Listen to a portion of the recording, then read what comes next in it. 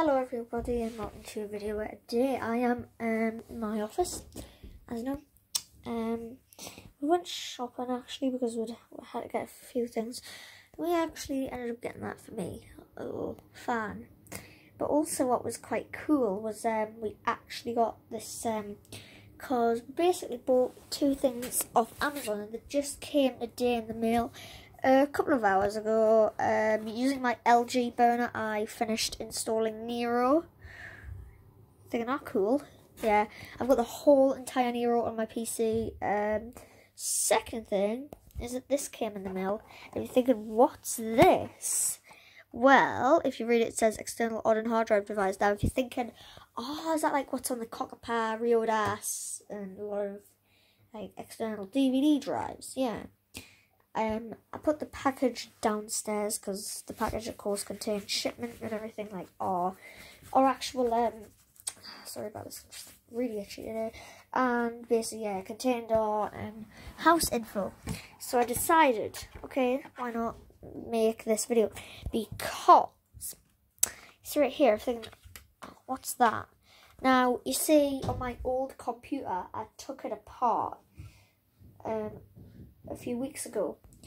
Well, about a couple of months ago, and I got this out of it, the hard drive, the DVD rewritable drive. Thinking, oh cool, does it burn? You might ask. I'm not sure. That's what I'm going to do, because I have this basically thing, and if you can see there's SATA in it, and it's got these two codes. But I know, because I've seen some people's YouTube videos, they're like, that, of course, the main data USB 3 cable, the one that, of course, goes from USB 3 down to that connector. Come on, focus. Thinking, oh, yeah, I've seen that. Yeah, it's used on a lot of external hard drives and enclosures from Amazon. But not only that, yeah, I don't need to care about this wire here that's just used to power it, because if your computer does have a good USB 3 or USB 3.1 port, which my computer's got two USB 3.1 ports available, so I was thinking, oh well, I'll just use this wire, so why not? And yeah, we are going to make my laptop's DVD drive external, but it didn't work in my laptop, so I don't know if it's actually going to work here, so let's go. So I'm going to go ahead and slot my drive in here. What I'm going to do quickly is I'm going to grab my phone case right here, which is from Kudio, if that's what you're wondering. So yeah, I'm just going to get this. Yeah. Alright.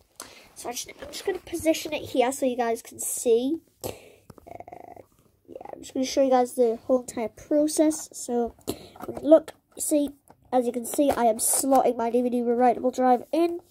Now, I'm just going to check it's in fully. I think it's in fully.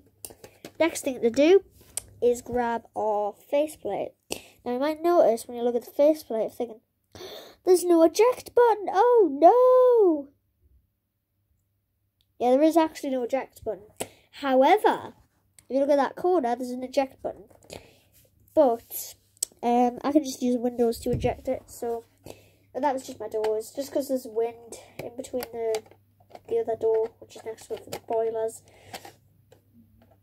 But anyway, I'm just gonna bear with me because I need to.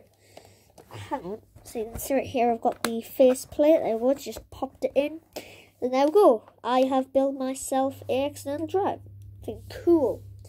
So now, as you can see, there's some connections on the back of the drive. You've got the power. Yeah, the reason why it's got that other power is just in case if the computer might not have enough voltage, but that other port is only being used on mine. So let me just quickly, there we go, bear with me there. And now I'm going to carry the camera down up my room. So I'm just going to grab this because I'm filming. Sorry about that, guys. It's just I've been cold because of tea being on soon. Anyway, We've got my Morgs DVD, because I actually made a DVD of Morgs. And I am here, and you can see it here. Here is my desktop in all its glory. And here is the DVD drive in all its glory. I remember when it used to really actually work on my laptop, because it didn't even try spinning discs, because apparently the disc was wedged. Like, so I don't know. So I'm just going to get the cable into my PC. You might not be able to see this very well, but hang on a minute. I just need to cut ahead. I'm just getting it in, and my computer, the drive there says DVD RW drive. So I know my computer is a slim type. My old computer had a slim type DVD rewritable. So yeah, I actually broke my Lenovo mouse, so I had to get that mouse. Format. I don't need to format that drive, because look, that's because it's got Windows on it. Anyways, I just need to click on the properties. And I'll go to hardware. It should say. There we go. That's exactly what my laptop called it. So I'm just going to press eject at the top. It actually works! No way! I'm actually going to see if I can actually play a DVD first. So yeah, there is the drive. So if I grab my Morgs collection, I'm going to grab just disc 3. I'm just going to grab disc 3 out of 3.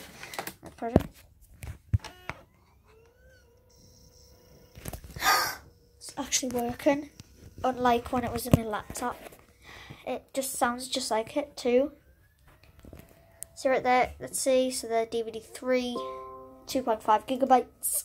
I have new choices for DVDs because I can apparently play it on Nero, so that's cool. But I'm just gonna stick to VLC player. I burn the disc, so there will be no copyright. So there will be no copyright, Morgs. Understood? Because it's my disc. Thinking, God. So yeah, I just love that OK Boomer sort of thing. So I'm going to click on continue. 1 week ago we went back to school. Now we're in detention.